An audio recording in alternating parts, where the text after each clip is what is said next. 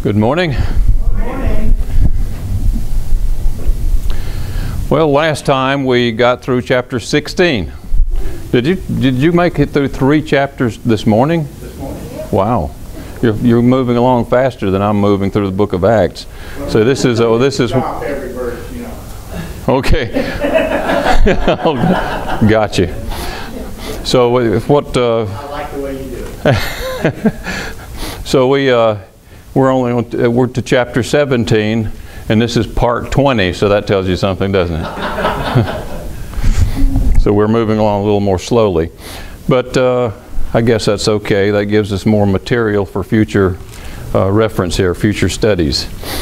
So last time we did finish chapter 16, and there we saw that Paul and Silas had established a church in Philippi. He's been in Asia Minor, began in Antioch in Syria, moved on through Asia Minor, establishing churches there, and now he's on European soil, and a church was established in Philippi. And this is the best we can tell occurs in somewhere about 49 to 50 A.D. Now, he visited on 2 other occasions. That was in 56 and 57, and the epistle to the Philippians is dated about 61 to 62 to give you some references to the time frame we're looking at here. So let's take up the account there in chapter 17, where Paul now, as we saw last time, has left. He's moved on now from Philippi and is headed toward Thessalonica. That's going to be his next stop. Verse 17, now when they had passed through Amphipolis and Apollonia, they came to Thessalonica. Now, Amphipolis was some 30 miles from Philippi, so that kind of gives you an idea of knowing that they didn't have their, couldn't jump in their RAV4 Toyota back then and drive over a mere 30 miles away. It took some time to move from one place to another. So there they are. They moved through Amphipolis. From Philippi, that's 30 miles. And then from Amphipolis to Apollonia, that's another 25 miles. And now then they only have 40 miles to go before they're through at Thessalonica. So they wind up in Thessalonica, which is 40 miles from Apollonia. And it says where there was a synagogue of the Jews. It's Paul's custom to, as he says elsewhere, to the Jew first and also to the Greek. He goes into the synagogue first when there's a synagogue in a particular city, and he preaches to the Jews and the God-fearing Greeks, the God-fearing Gentiles who are among them. And then he moves out into the broader community. Verse 2, and Paul went in as his custom was. He was still, keep in mind, he was an observant Jew. He hadn't abandoned anything as far as his Jewish identity was concerned. As his custom was, and on 3 Sabbath days he reasoned with them from the Scriptures. Now, was he there? Does this mean he was only there for 3 weeks? The answer to that is no. No, Luke here pinpoints these 3 Sabbath days because he's leading up to what those 3 meetings on the Sabbath resulted in. But he was actually there. There's plenty of evidence. I'll refer you without turning there to Philippians chapter 4 and verse 16. Which indicates that Paul was there quite a bit longer than a mere 3 weeks. And also, if you look at 1st and 2nd Thessalonians, Paul refers to the things that he had taught them.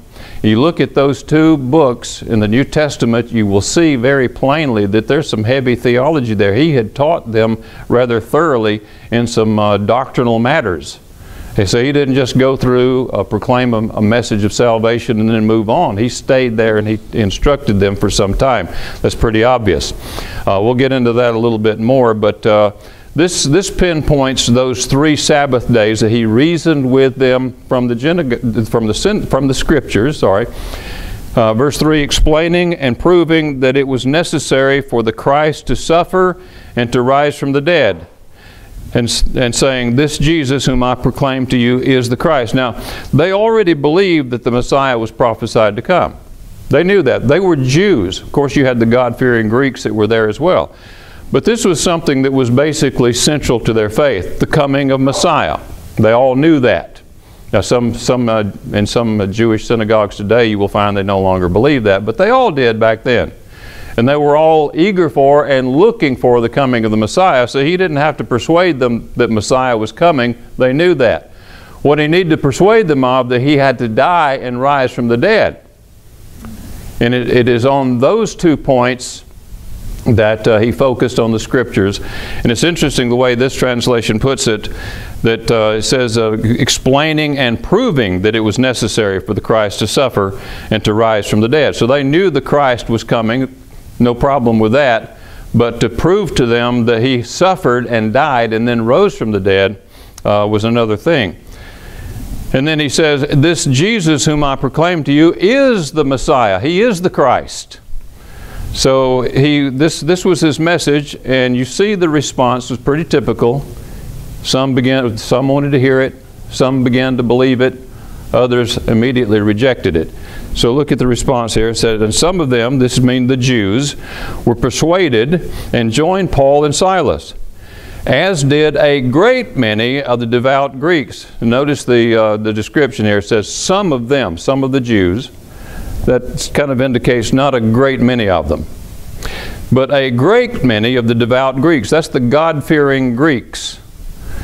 "And not a few of the leading women." These women were probably the wives of some of the city officials. "But the Jews were jealous, and taking some wicked men of the rabble, they formed a mob, set the city in an uproar, and attacked the house of Jason." Now this must have happened after those 3 weeks of reasoning with them in the synagogues.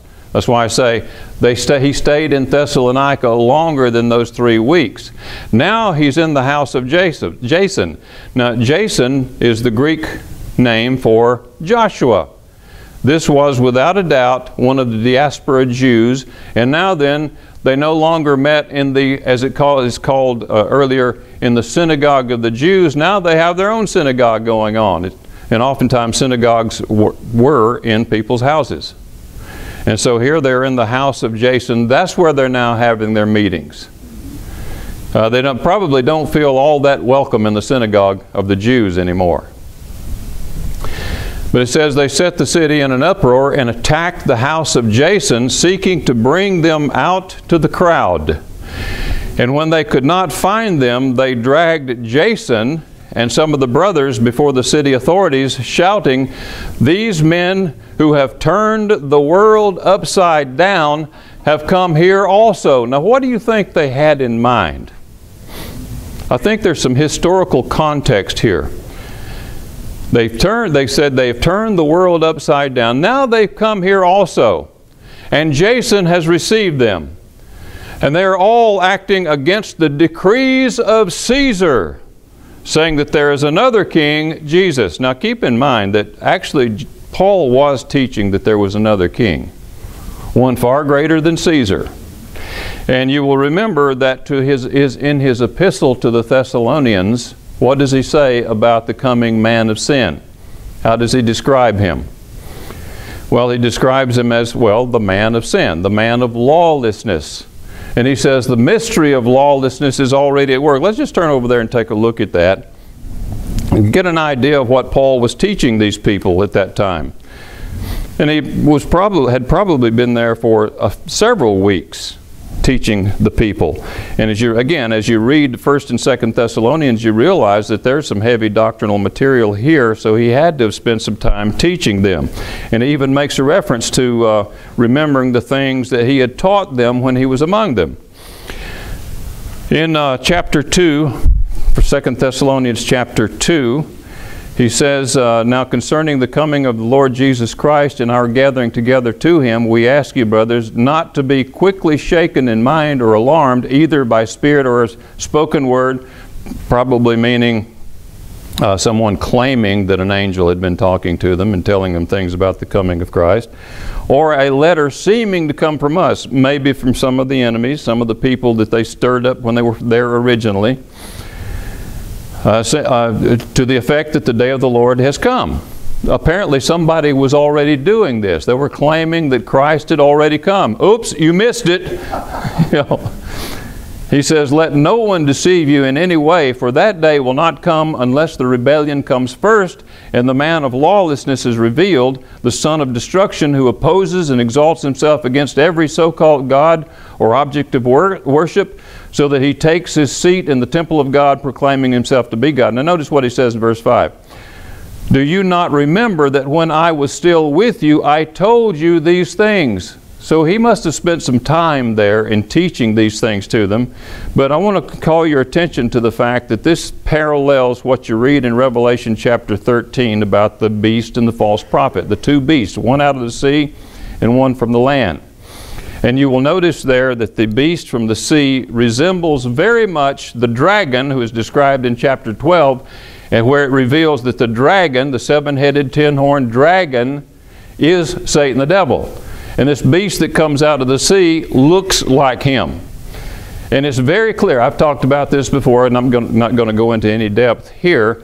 But it's very clear as you read the description of that beast, and I've said before that the people who first received the revelation were not scratching their heads and saying, what in the world could this possibly mean? They automatically knew that it was, in their day, imperial Rome.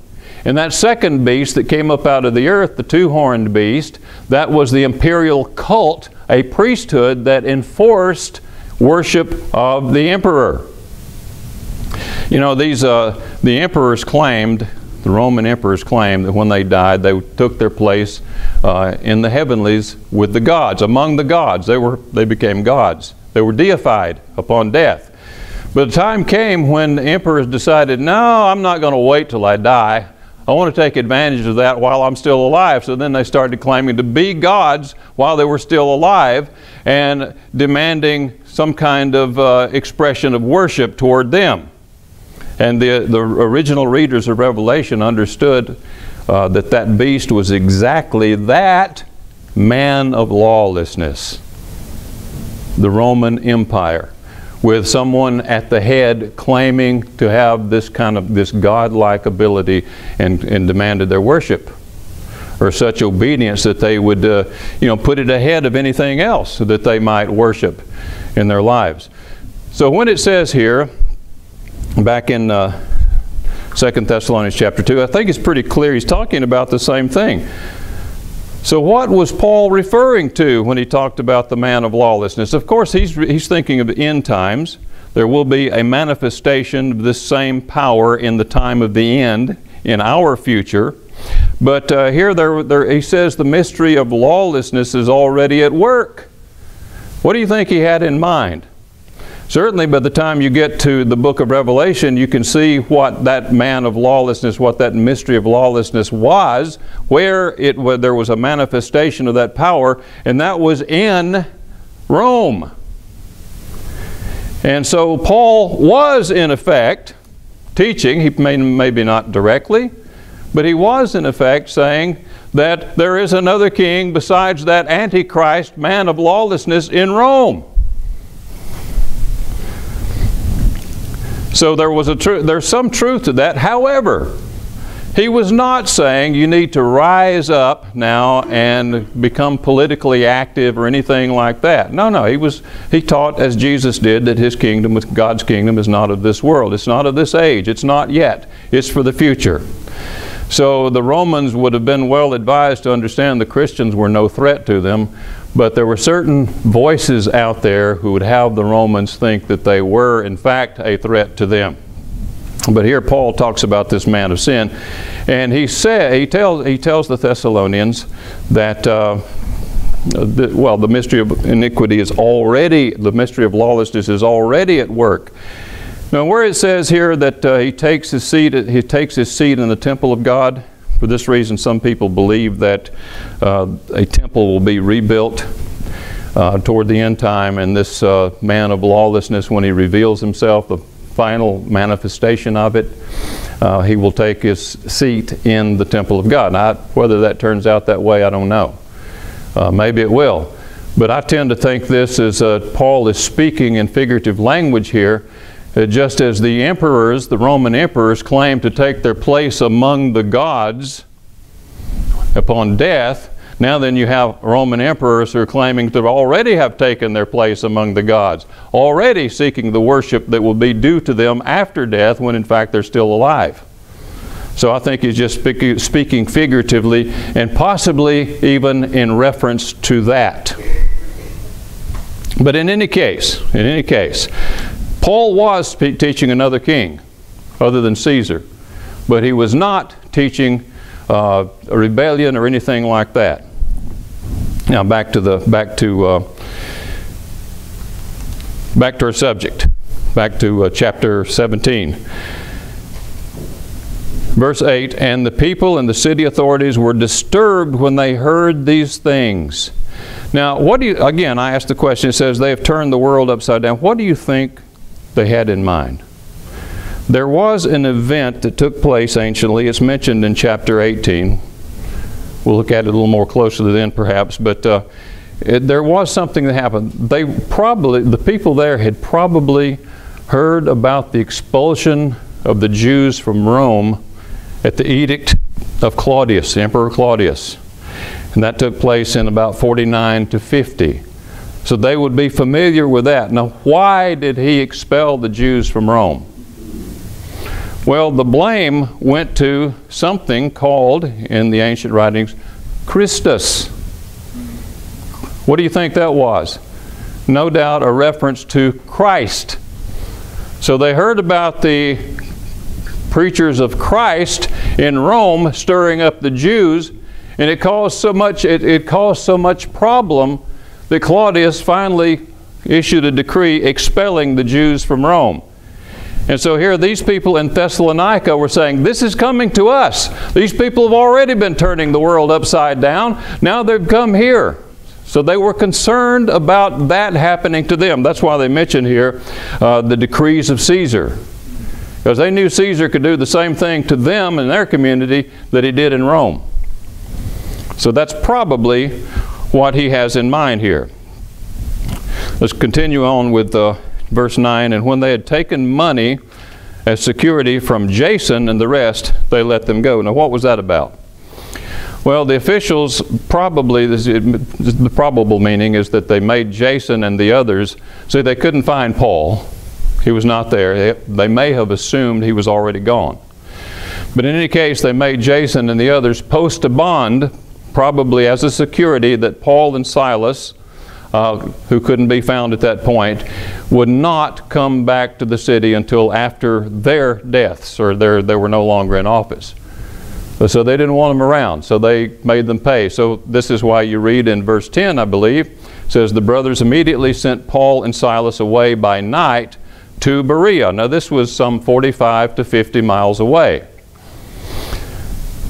And when they arrived, they went, here again, these troublemakers, they went into the Jewish synagogue. But something interesting happens here. It's a little bit different from Thessalonica. You would think you'd see run into the same thing wherever they went into the Jewish synagogues, but not here.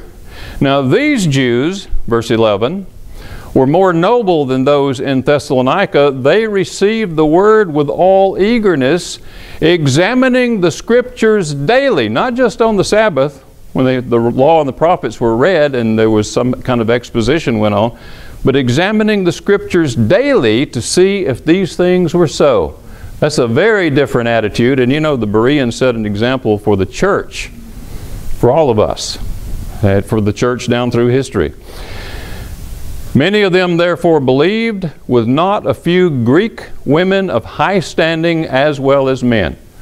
So here once again you see the same pattern. You see believers coming from among the Jews and also the God-fearing Gentiles who were there worshiping with them and hearing the words of Scripture and hearing Paul expound the gospel. But then there were problems. You would think that 45 or 50 miles away from Thessalonica would be far enough to not have those Thessalonian troublemakers to be a problem to you, but that wasn't far enough. It says in verse 13, "But when the Jews from Thessalonica learned that the word of God was proclaimed by Paul at Berea also, they came there too, agitating and stirring up the crowds. When the brothers immediately sent Paul off on his way to the sea, but Silas and Timothy remained there." You see, Paul was the one looked upon as the chief troublemaker. He's the one that's doing most of the talking, most of the exposition, the explaining, the proving from Scripture, all of these things. And so get rid of him, and I guess they perceived that leave Silas and Timothy behind, that's not that big a problem. They don't have the big mouth that Paul had. Those who conducted Paul brought him as far as Athens. Now we come to another place, a very interesting place here. I've always liked this section of Scripture because it addresses so many things. I've used it in addressing Calvinism. I've used it in addressing the nature of God and other things here. But they came as far as Athens, and after receiving a command for Silas and Timothy to come to him as soon as possible, they departed. So it was at this time, this particular time in history, that Athens was no longer the important political area that it had been at one point.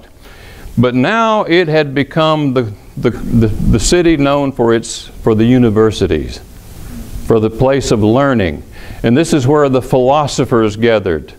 You're familiar with the Greek philosophers. You're familiar with names such as Socrates and Plato and Aristotle. All of their teachings, now they lived hundreds of years earlier, but all of their teachings were basically concentrated there. And these men, Plato, Aristotle, Socrates, and many others, influenced philosophy for ages to come. They were known as the intellectuals of the day. Kind of a move away from the typical crass paganism that you see all around. But the philosophers, the intellectuals, the ones who thought deeply about things and then they expounded themselves. A lot of it was mumbo jumbo, but nevertheless, it was a step, in many regards, a step in the right direction. Some of them, by sheer logic, by reason, concluded that there had to be a first cause. That is to say, a creator. So they came to that conclusion just through reason alone.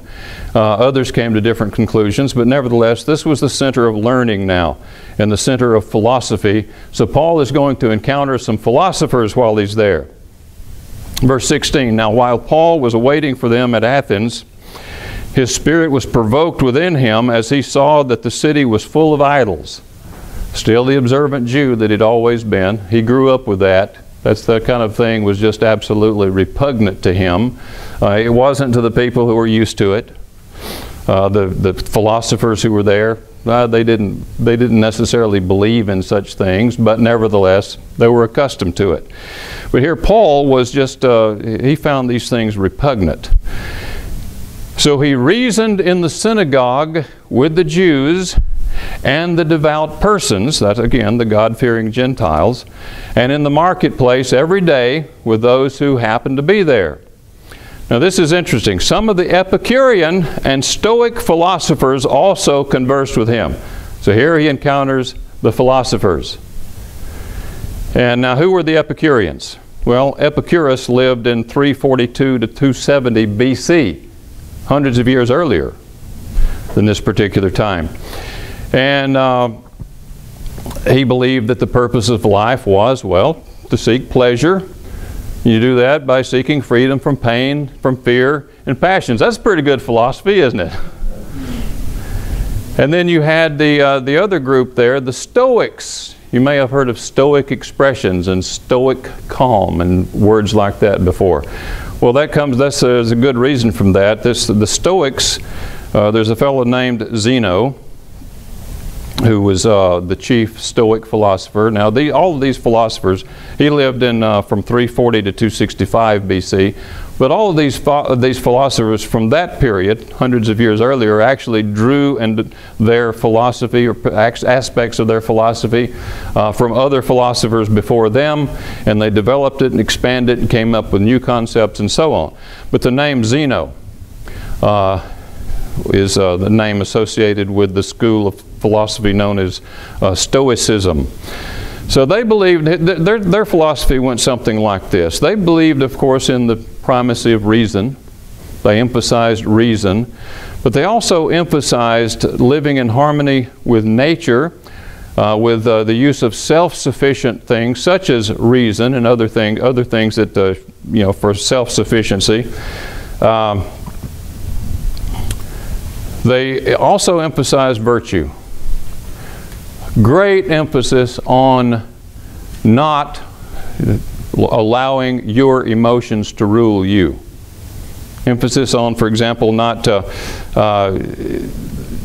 anger, things that we normally do, things that provoke anger, or not letting your passions, your emotions rule you. And this is the expression stoic calm that you may have heard.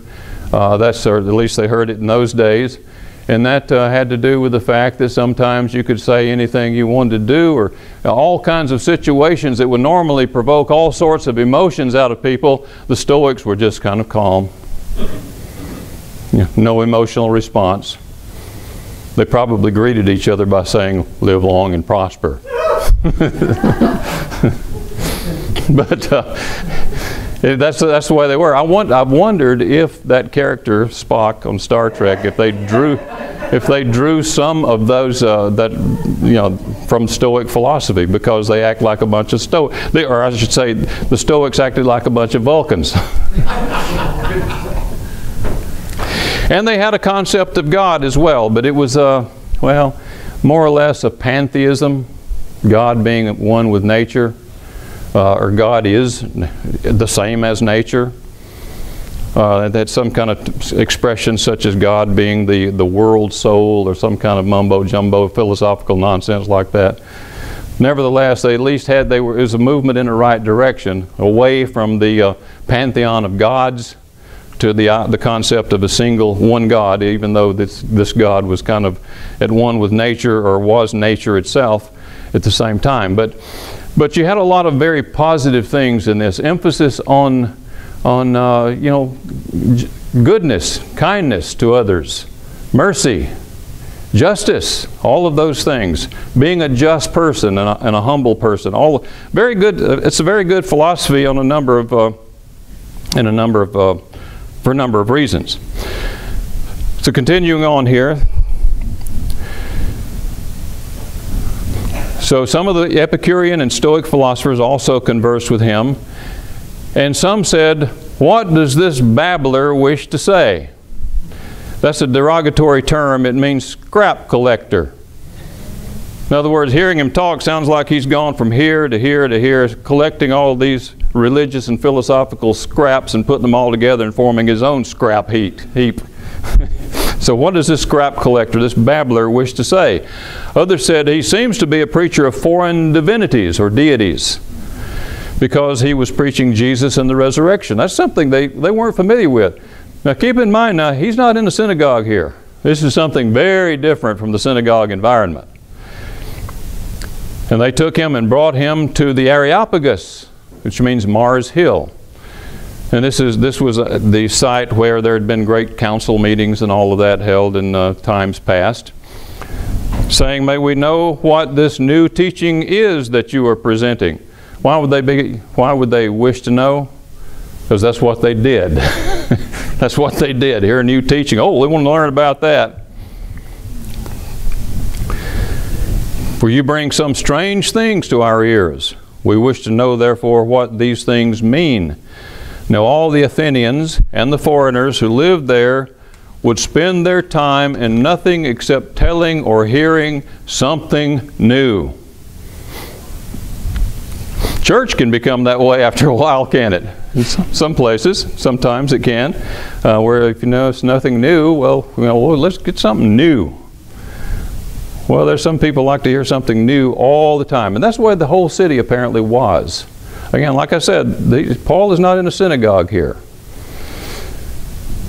So Paul, standing in the midst of the Areopagus, said, "Men of Athens, I perceive that in every way you are very religious." Now, I want you to recall how Paul says elsewhere that he's all things to all men. He knows how to be very Jewish because he grew up with that. He was trained at the feet of the greatest Jewish scholars of the time. He was also knew how to be to behave as the Greek philosophers because he was an educated man. Do you understand? Are you beginning to understand why God selected this man, this particular Jewish scholar, to be sent to Gentiles? I raised that question in one of the previous studies. Asked, why would he choose a man like that? A man who sat at the feet of Gamaliel. You know, a man who probably knew several languages. He could speak Greek, he could speak Hebrew, he could speak maybe other languages. Certainly knowledgeable of the Scriptures, very knowledgeable. Why would he choose him to send him into the Greek world as Jewish as he was? Well, I think you're beginning to kind of see the picture here. I think he would work a little better than the Galilean fishermen. At the Areopagus, Greek philosophers, yeah, you need an educated guy. You need somebody who understands them and can meet them on their turf, as it were.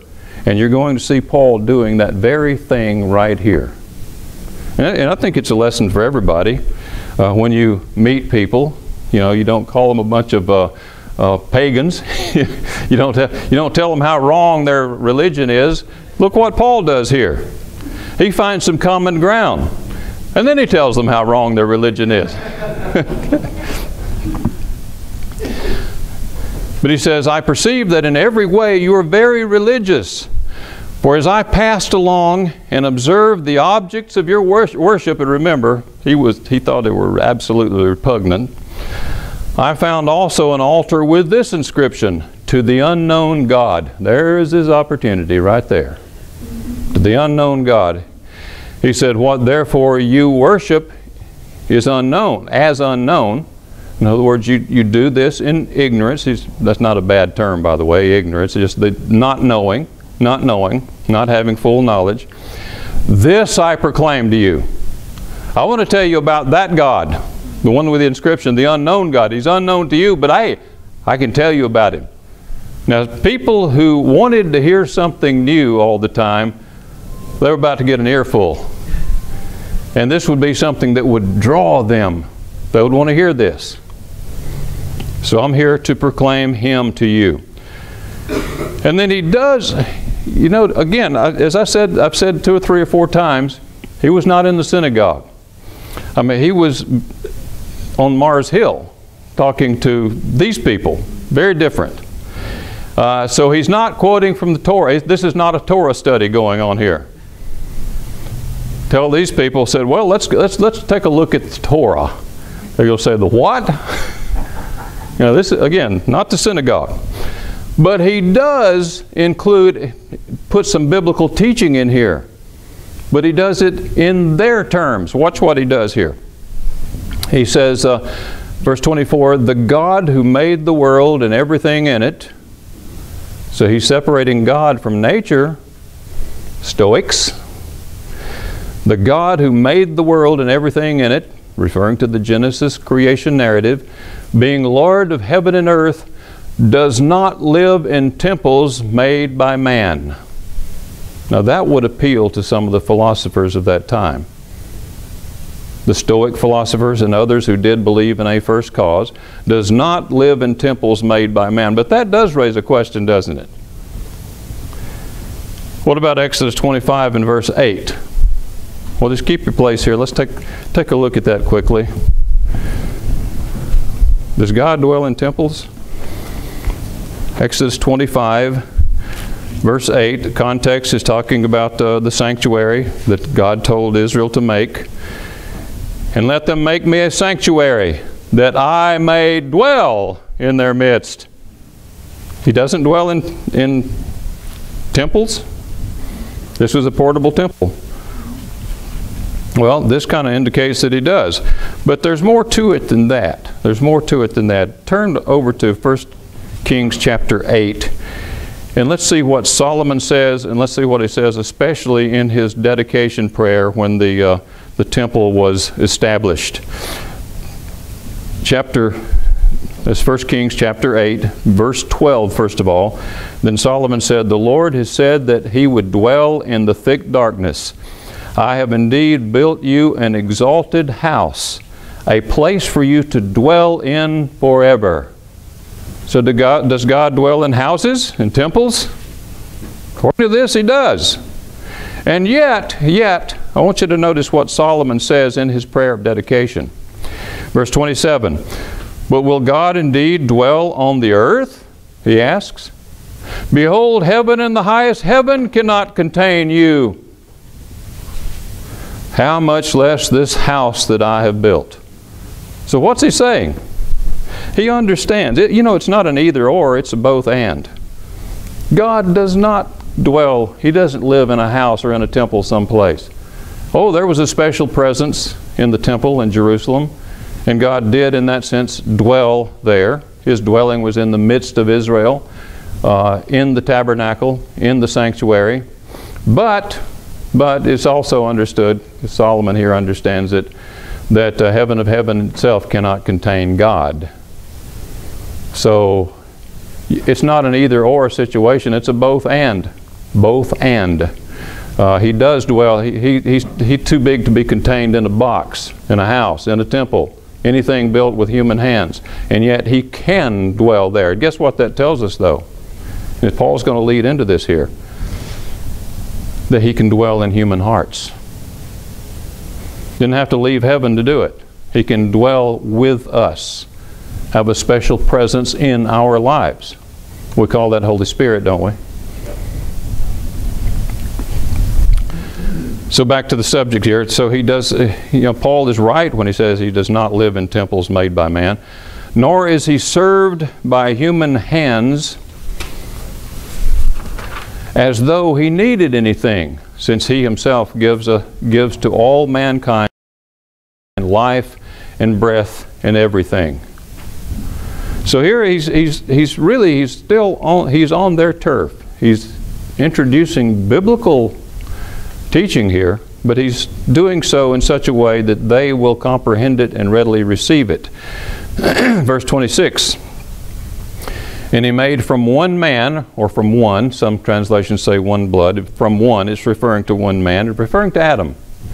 And later, of course, Noah. He made from one every nation of mankind to live on all the face of the earth. So once again, referring back to Genesis. Give them a little Bible here and they don't know it. Having determined allotted periods and the boundaries of their dwelling place, still in the Bible, Tower of Babel, that they should seek God. This is why. This, by the way, is why. And I've used this passage before after reading the Calvinist argument that they get frustrated with hearing people talk about somebody seeking God. So nobody seeks God. If you're not one of the elect, nobody other than the elect, and that's only if God causes you to seek Him. Nobody else does it.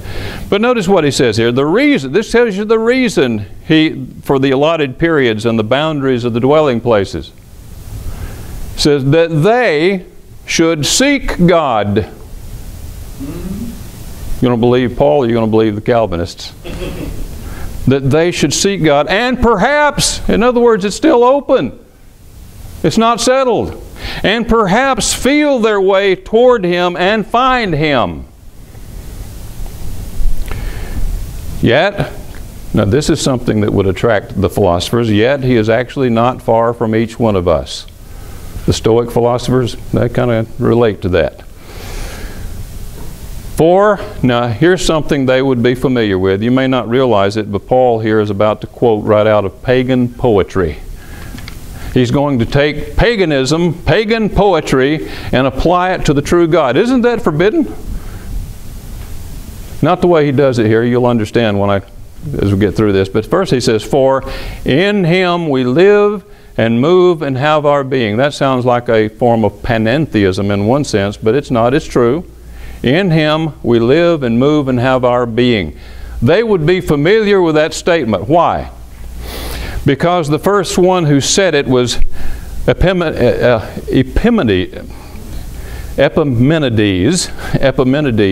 who lived around 600 BC. And it says, in him we live and move. And who was the him? Well, that was Zeus when he wrote it. Zeus. But Paul is using and applying to God. Now, how can he do that if he's talking about a pagan God? He's going to take something out of paganism and apply it to the true God? Well, no. You see, what Epimenides did was took something that applied to the true God and applied it to a false God. And Paul's he's taking it back. He's taking it back. So in him we live and move and have our being. As even some of your poets have said, and there's two of them here that have said this.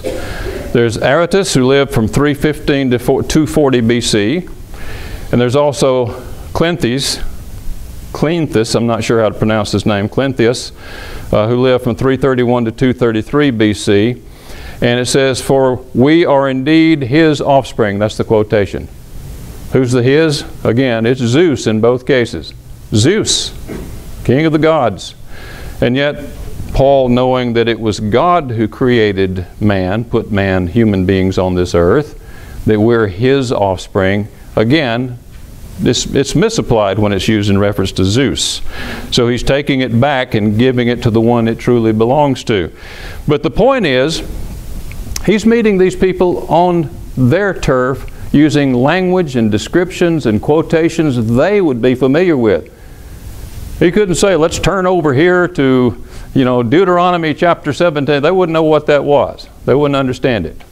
Except unless they're in the synagogue and they were familiar with synagogue surroundings and the Torah and the prophets and so on. But these people weren't. So he uses this language to attract them and to gain their attention.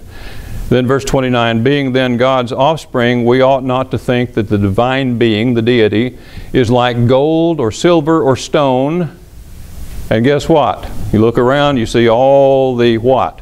The gold, the silver, the stone. An image formed by the art and imagination of man. The times, now this is an interesting statement here. Verse 30, the times of ignorance God overlooked. But now he commands all people everywhere to repent. What in the world does he mean? First of all, the times of ignorance. We still have a lot of ignorance in the world today, don't we? But what Paul was talking about here, in looking at this in its context, he's looking around seeing all these idols and all these inscriptions and all these things representing a whole, just a whole slew of pagan ideas, pagan deities, and obviously representing all sorts of corruption. So as he looks around there, he knows that those people, some ages past, who did all of that, did so with they didn't have very much knowledge. So he's saying here that God took into consideration the limitations of their knowledge about him. They were severely limited. But he says this though, but now he commands all people everywhere. What changed? What has changed? You know what it is? Hearing the word. Paul is there before these people presenting it to them. That's why he says now he's calling on people everywhere to repent. It is through the preaching of the gospel. That's what he's taking away the ignorance that once prevailed. Because he has fixed a day on which he will judge the world in righteousness by a man whom he has appointed, and of this he has given assurance to all by, this is where he treads on grounds that some of them are going to immediately raise their eyebrows over, by raising him from the dead. Now if you grew up believing that this material body is bad, and that the real goal in life is to escape this body and flee away through the heavenly spheres as an immortal soul, and that's what many of these philosophers did believe, then when you talk about resurrection, that's not going to set well with you. And it didn't set well with them, some of them. Now when they heard of the resurrection of the dead, some mocked. I would say that's probably the Platonists among them. But others said, "We will hear you again about this." So Paul went out from their midst, and some men joined him and believed, among whom also were Dionysius the Areopagite and a woman named Damaris, and others with them. So there you have chapter 17, and you see that even in Athens, in the heart of this very deeply philosophical and pagan Greek culture, you see converts are being made. Some people actually would hear Paul. They did want to hear about the resurrection from the dead. This person he's talking about named Jesus, that God would use to judge the world one day. And so a church, or at least some kind of fellowship, was established there. And Christianity continues to spread. Well, the next time we'll take up this account in chapter 18 as we continue looking at the development, the growth of the church that Jesus built.